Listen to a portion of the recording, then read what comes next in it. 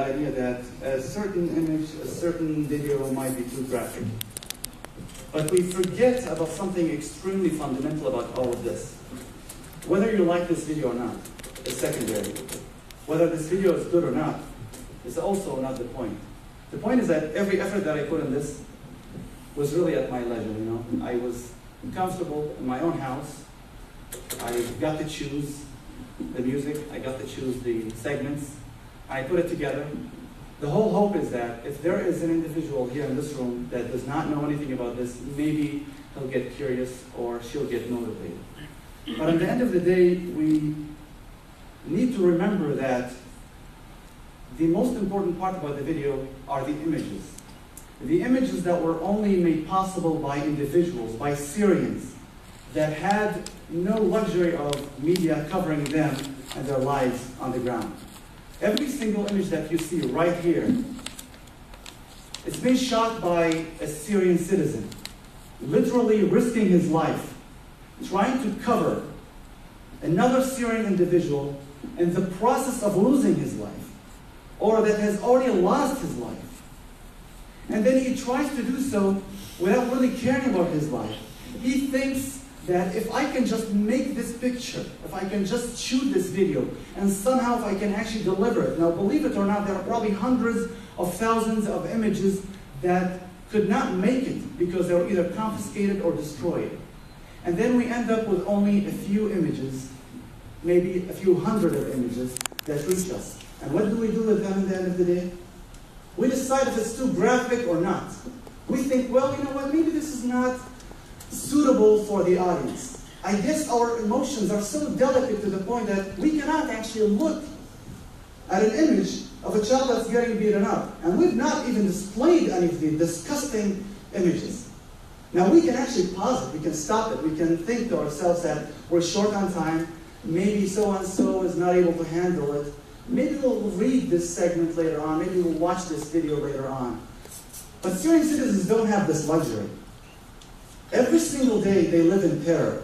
Every single night when the security agencies and the forces come knocking on their door or they come marching in their streets, cussing at them, dehumanizing them, killing them, they cannot tell them to come back in 6 hours or maybe in 12 hours. Maybe they can stock up their supplies of food, or maybe they can find a place to seek for refuge. In fact, even if they try to run away to Lebanon, the Lebanese government had them back right to the very vicious regime they tried to escape from.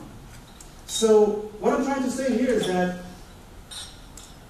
we literally insult their efforts in trying to expose their very difficult reality. And we can, as much as possible, we can try to connect with them, but our mind shut off. We usually try to avoid pain at any cost. This is the way humans function. But we have to understand that we cannot see suffering when we are behind a wall. We cannot see suffering if we cannot hear the voices. So sometimes, yes, it is necessary to scream. It is necessary to actually re-emphasize that scream. And it is necessary to put it in the faces of everybody else. And to do that, one person cannot do it. Two people cannot do it. We're talking about millions of Syrians that are suffering at the hands of a very well-organized mafia. A regime that has disconnected and divorced itself from humanity at all costs. The whole reason, the only reason they do that is because they want to stay in power. I mean, this is a true definition of mafia, a true definition of criminal organization.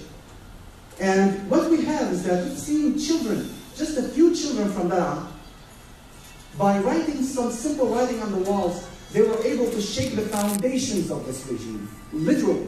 And then one individual, one Syrian individual, actually a relative of mine, said, they did all of this because we simply said we want freedom. What are they going to do when we ask for justice? So, I am trying to remind you guys not to bow down to their vicious attacks when it comes down to calling you certain names, labeling you in certain manners, calling you fundamentalist, calling you maybe a traitor, or calling you, or trying to pass on this propaganda that is Muslim fundamentalists. Well, I come from a Christian family, and I'm not ashamed to say that I'm an atheist. You know, typically speaking, that's not something I want to boast about. But I find it very appropriate to mention, in the sea of insults, on attacks, on lies. You know, I have met these very wonderful gentlemen here. I've spoken to to Hussam, I've spoken to Ammar. Ammar actually is the one who found me online. He didn't even care what my background was. All that mattered is that we both are looking for the same aim. All of us want civil society. We want a society where people's rights are respected. But the people of Syria, no matter what they do, and they've done a hell of a lot. I mean, literally, they've set up a new standard of courage in Syria. They have risked their lives, and they have risked their lives of their beloved ones, which is a far larger risk than risking your own life, to make sure that the fight continues on. And as you've seen, all they say, we want it to be peaceful, we want it to be civil. And I've had people speak to me from Syria. They tell us, what are you guys waiting for? We need your help. I mean, we are doing everything we can. When you want us to pick up arms, we're not going to do that. We're willing to get slaughtered until the last one of us.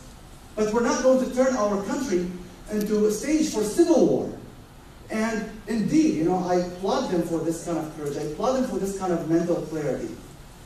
But they can't do anything unless we do our job. I mean, we've left our countries for two main reasons. Either seeking wealth or seeking freedom. I mean, it's one of these two. There's nothing else, right? What good are we if we cannot even use any of these? If we can't use our money, or if we cannot use our freedom. Now, some of us don't know how to speak well. Some of us don't know how to persuade other people well. Some of us don't have the money. But whatever means that you have, whatever background you come from, doesn't matter. In fact, especially if you are from a Syrian minority. And in this aspect, I direct this to mostly to Christian Syrians that make up 74%. This is an official number.